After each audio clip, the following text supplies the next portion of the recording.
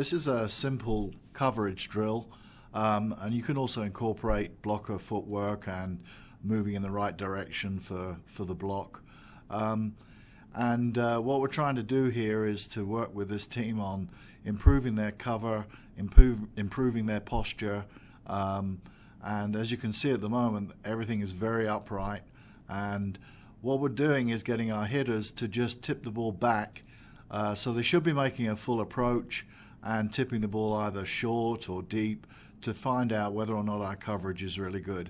And here you can see that I'm trying to improve their posture, trying to get them lower, and you'll see that we do get an improvement in this.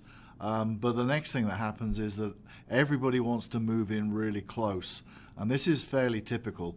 They all think that the ball's going to come back down off of the block at a very steep angle, and of course that's not always the case.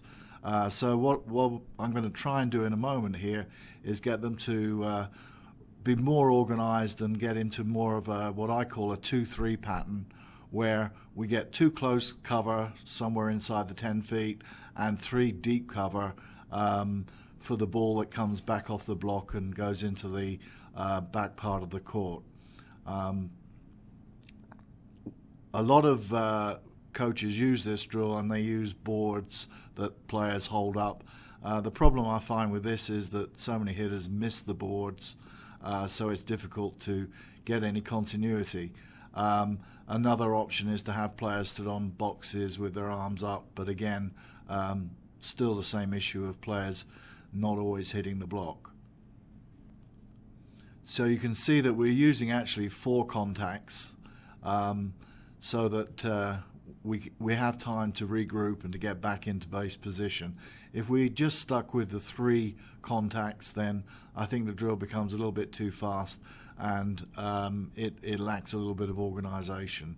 So here I'm talking to them about the 2-3 coverage, and I think as we progress into the drill, you'll see that there's a little bit more organization going to happen.